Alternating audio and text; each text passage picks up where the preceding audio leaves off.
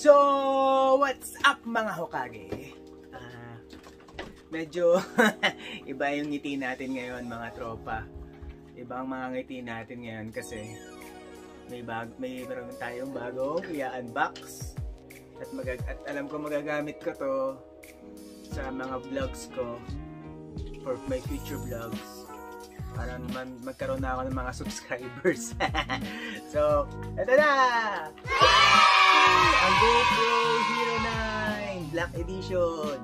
So, binilan na ako, maagang Pasko para sa akin. Binilan ako ni Mrs. Pati may extra na rin battery para sa mga long rides, sa longer rides. Pero kukulangin to, kailangan ko pa ng isa. So, unbox na agad natin. Wala nang intro. Okay na to. Lapit lang ako konti. Ano muna meron? Ano muna meron sa GoPro Hero 9? Actually, ito yung aking ang GoPro na ginagamit kapag yung nagba-vlogs ako previously. Siya ay si GoPro Hero 5. So, ang upgrade ko ngayon is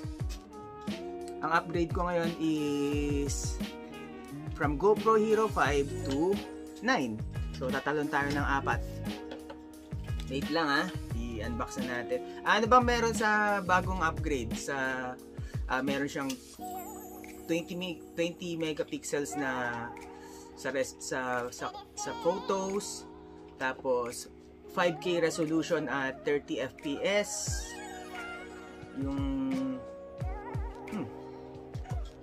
So waterproof siya up to 33 feet or 10 meters. The usual voice control nandun pa rin siya.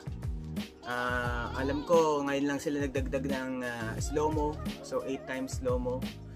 Ayun, ito ang maganda, ito ang magugustuhan ko kasi data overlays. Kailangan ko to sa mga videos ko, lalo na pag nag-ride. Actually, hindi ko pa rin natatry ito sa run, so maganda to. And magagamit ko na siya sa run talaga kasi hyper smooth na siya, version 3. Unlike nung GoPro Hero 5 ko, sobrang hindi siya stable pag nagbi-video. Tapos may time warp na version 3 din. Improve na nila yon. Try natin minsan siguro pag binago ko na yung intro ko. Then available na rin siya sa 1080p na live streaming. And then super photo plus HDR.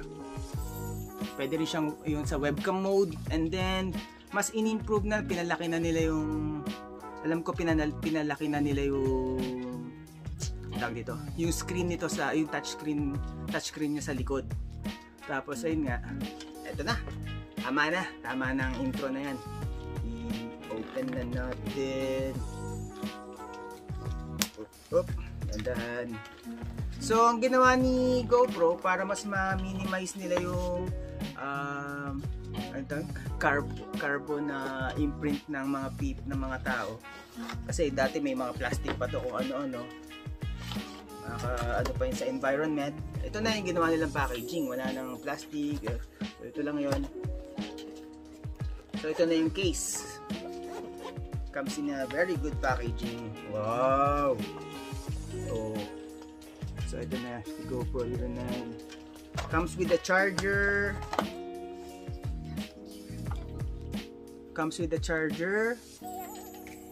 May gumagano, no? Kunwari may autofocus. The charger. Tapos battery, comes with the mount.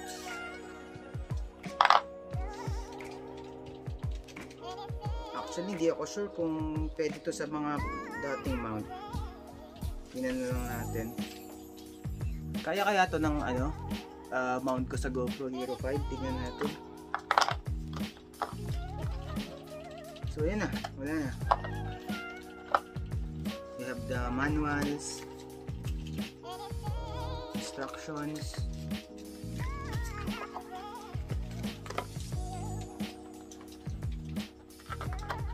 alright.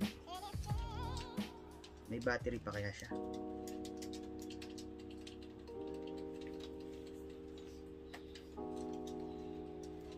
So wala siyang battery. Kasi nasa labas pa. Ito nga pala yung battery, sorry. Sorry. Alright.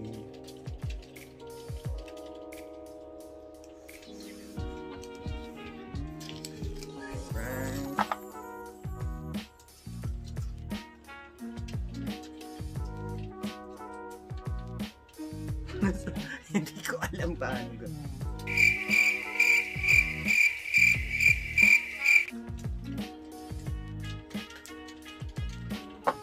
Pause.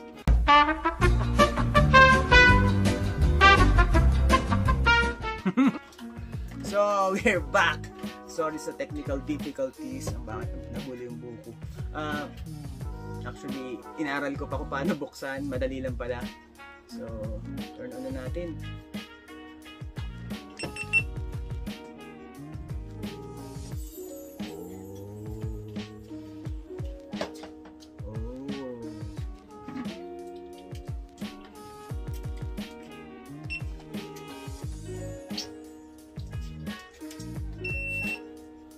Walang SD card. So, wala pang SD card. Wait.